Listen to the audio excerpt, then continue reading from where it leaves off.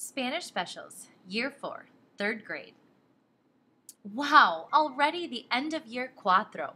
We've come so far in such a short time. To take a look at what we've learned, I wrote you this cheesy little rhyme. You strolled into la clase and were so very surprised, for there was not a single silla to be found before your eyes. But you quickly learned to bounce like sweet bebe canguros, and I can always count on y'all to be safe y seguros. Well, most of you. To start things out, we had to review all the things we'd learned in years 3 and 2. Then we jumped in to study a proper introduction, because knowing the phrase me llamo is a super useful function. We had to learn él and ella, he and she. We even used se llama at the Freaky Doll Factory. Finished up that short little unit, then to the school we had to go. Alone we couldn't do it, so we brought in our boy Leo. Well, Leo's little amigos wanted in on the fun too, so we created mini escuelas with Spanish labels and detalles that were really so fabu. Then we took it back to time's very first decade. Some cavemen woke up and smack, they were in a brand new day and age. We had to teach them all the new technology we use, things like el remoto y la tele. Oh man, were they confused. The caveman had us all super tired out, so we traveled across el océano to see what Spain was all about.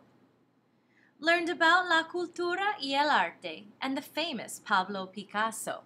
We even tried our hand at a little bit of cubismo.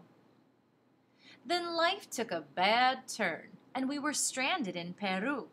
Our only hope for survival was Spanish to the rescue. Necesito ayuda was a really useful phrase, especially when we were at the bottom of Las Montañas Andes. We fell down the mountain and needed medical attention, so we answered all the questions the Spanish-speaking doctor asked us with affection.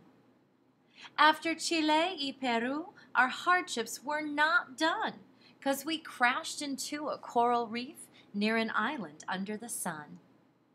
Spanish-speaking Gertrude and the mute mystery man randomly washed up on our island. We translated their information in order to get a rescue team to land. Fortunately, we did make it back safely, after some victories and a few fails. Then we had a nice relaxing unit studying magical fairy tales.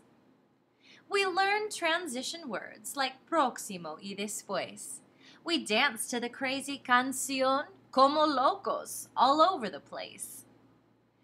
But our traveling was not done. We just had to study abroad. So we flew down to Costa Rica and met una familia. They were kind of odd. Disculpa, señor. We learned to interrupt rather politely. Que le vaya bien, we also said, while smiling super brightly. Around San Juan, we searched for una mochila that we eventually found with the police. Then we had to fly Hamilton back home to Iowa so his pobrecita mama could finally feel some peace. But no, we weren't done. We were still up and hopping. So we started a unit to learn how to say, I'm going shopping. My favorite phrase. In the beautiful malls of Spain, busco, we learned how to say, y cuánto cuesta was definitely our favorite phrase of the day. Then we had a Skittle market, and to my extreme satisfaction, you saw how many Skittles you could get by communicating an entire Spanish transaction. That unit was so fun. Going shopping, what a deal. But the year wasn't over till we learned how to say, I feel. We learned emotion words in the most dramatic of fashions. We even flew to Argentina to meet Isadora and to get in on the theatrical action. Como te sientes? Enfermo? Triste? Devastado?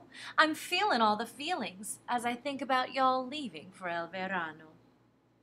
So many memories we've created in this fab year 4, and I just know that year 5 is holding even more.